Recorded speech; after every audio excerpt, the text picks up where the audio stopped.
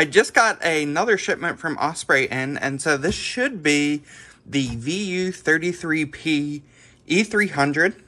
So this is the variant that I think it's around $3,300. It's essentially 3 VU33P chips instead of the VU35Ps that are in the normal Osprey that retails for around $5,200. Let's go ahead and get this unboxed and take a look at it. From an exterior standpoint, it should pretty much look identical to the VU35P, with really the only difference being on the internals, and we'll be able to compare cooling and whatnot and kind of see what it's like compared to the VU35P. Hopefully this one will run a little bit cooler. Let's go ahead and get it cut open. And this is a less common variant of the E300, mainly being the fact that they did like a test run of this several months ago, and then they finally just put these up for order not too long ago. And right off the bat, we can see we actually have a nice a nice Osprey box here, which we didn't have on our last E300. So that is cool. Our last one was just kind of foam with the E300 in it. So let's go ahead and get this out.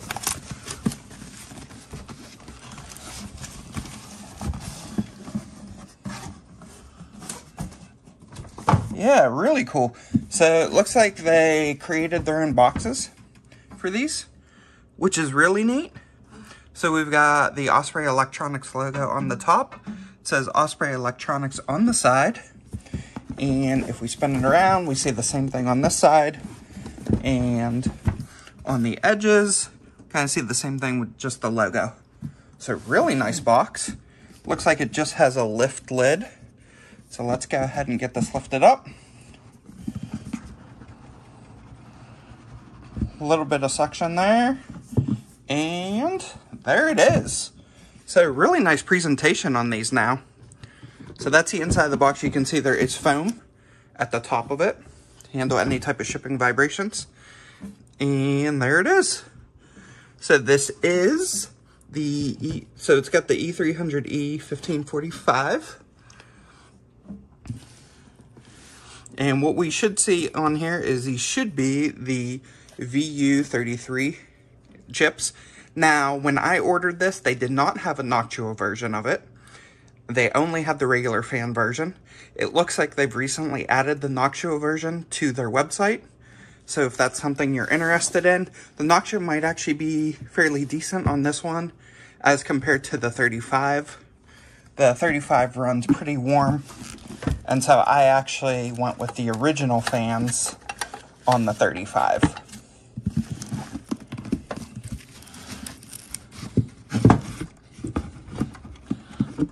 Go ahead and get that lifted up and out. And that's the inside of the box. Again, foam all around, so that's really cool. Really nice box. I do like that.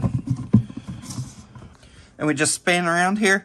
We can see it looks very similar to the normal E300, which is what we expect. So same type of fan connectors. Nice. We do have the 3-pin adapters in here, or the 4-pin adapters rather. So we're going to go ahead and get this plugged in. We're going to get it fired up. It looks like we still need 7 cables, 2 for each hash board, plus 1 for the control board. We're going to go ahead and get this fired up and check out the dashboard. Back over at the computer, and we hopped on over to the IP address of the unit, and we're just going to go ahead and log in with root and password. And we can see it is hashing away. Whoa, those temps are really cool. The fans are ramped up right now, which is interesting because the fans are low. So let's check the fans. Yeah, we can adjust our fan speeds. Our current level is 10. It doesn't need to be at max because it's nowhere near 60 right now. Our chip temps, it looks like our last one is actually at 80. There we go. Sometimes this dashboard isn't on par. They're working on some updates to that. let's go to firmware, and we are running 17.1. And if we hop on over to our other E300, we can see that we were on 17, we weren't on .1, so we do have a minor revision, and you can see we now have a diagnostics option, which we didn't have on the first one. Now, on the other one rather. Now, one thing I will mention is there is a firmware update that's kind of in the process of happening on this E300. It hasn't applied yet, but Ironfish just dropped, and so kind of waiting on that one. But if we head on over to this one, head to minor. Yeah, you can see that we don't have version 18 yet, so we don't have the Ironfish option. However, we're going to go ahead and adjust some pull info. We can see the base core clocks here are 600, and our VCC is probably around 625, 650, somewhere in that range. So those could probably come down some, but our temps are super low. So that is awesome. We will be adjusting our fan curve, but first let's get our pull information in. And I'm going to leave the clocks as are for now. Go ahead and stop the miner. And let's go ahead and start the miner back up. Okay, it started back up. So it's going to be ramping up. While it's ramping up, let's head on over to diagnostics. It looks like they just added kind of a ping tool in there. Nothing else really looks like it was added. Let's go ahead and hop over to the miner logs. And it should be loading up the bit streams to each of the chips right now. Just typically takes a minute or two. And we can see this is classified as a 333, so these are the VU33P chips, as opposed to the VU35P. And if we head on, while that's ramping up, if we head on over to Osprey Electronics, go to the store and take a look at the VU33. We should be getting, that's this one here, we should be getting around 8.8 gigahash on Caspa. And as you can see, they do have a Noctua version now. I just have the 6,000 RPM fan version, which we're going to be able to turn those fans down probably pretty good.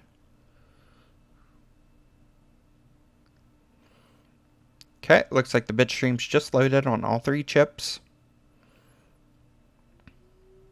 And before we do any type of tuning, we want to make sure we're not getting any significant error rates on any of these chips.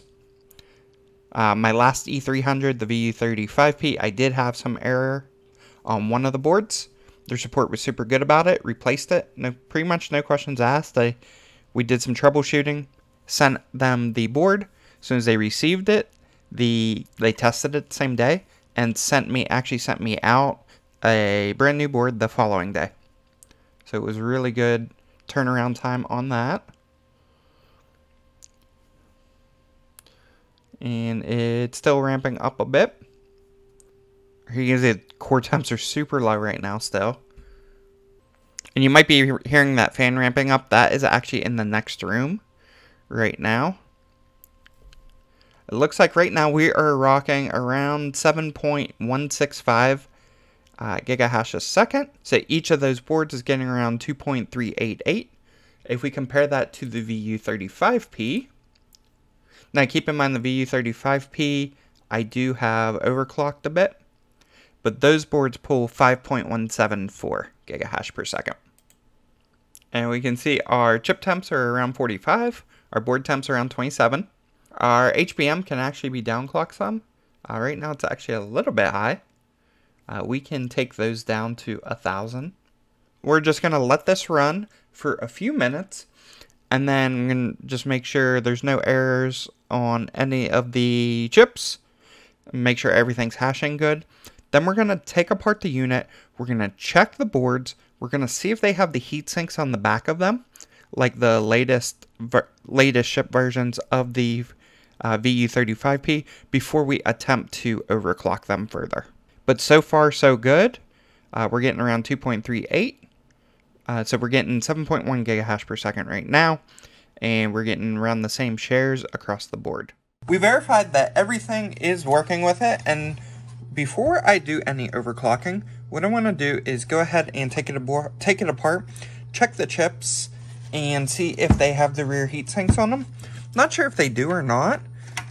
All of the newer VU35Ps are shipping with those heat sinks already attached, but the temps on these are extremely cooler compared to the VU35Ps.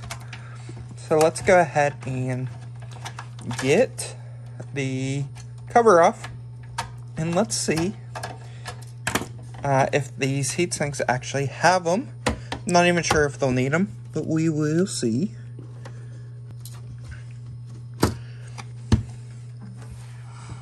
Alright, let's go ahead and disconnect our data cable, and let's pull it out and see. And it looks like we do have all of the heat sinks on the back of the boards. So there you can see all the little black heat sinks keep the VRM temps cool. Very nice. Let's just go ahead and double check the other boards while we're at it.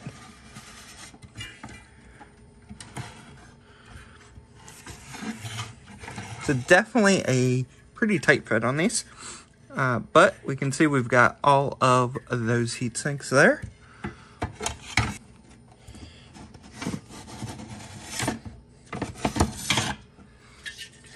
Once again, this is the smaller heat sink, and we do have all of them on there. So no issues in overclocking this unit at all. We're gonna go ahead and get this all back together. I'm gonna put it with the other miners, and then we're going to do some tuning on it. Hop back on over to the dashboard. We can see that we're running 750 megahertz, which is the max that the UI will let you set. Now you can configure command line and run higher than 750, but I just decided on this unit for now I'm going to run 750. And what that means is we're also going to run our core voltage at around 760. And that's what we currently have configured. So we're running those at 760. I really haven't dialed in the voltage yet. Wanted to make sure everything was stable. And what we're looking at is chip temps that are around that 70-degree mark. Our VRM temps are sub 60, which is good. And our board temps are in the 40s. So everything's running super cool, which is really nice to see. And if we head on over to our fan speed curve, you can see we're only running at 70% fan speed. So that is awesome to see as well. And if we head on over to the miner logs, we can see that we are currently doing just under 3 gigahash per card. And our hash rate is staying stable at 8.953 gigahash a second. The unit is advertised for an 8.8. And it's slightly above what the unit's advertised for, and we can see that all of our memory, or all of our core temps rather, are in that 60°C range. Everything looks good. It is hashing away. We of course have an E300 VU35P that we've been comparing this to as well, and it is up and running and stable. And if we hop on over to our dashboard where we're mining, let's go ahead and give this a refresh. And here you can see kind of where I shut it off, and then kind of that ramp up over the past 2 hours. And it's settled in a little bit right now. It might be doing some dev fee work here. We peaked around 22, almost 23 gigahashes a sec across both units.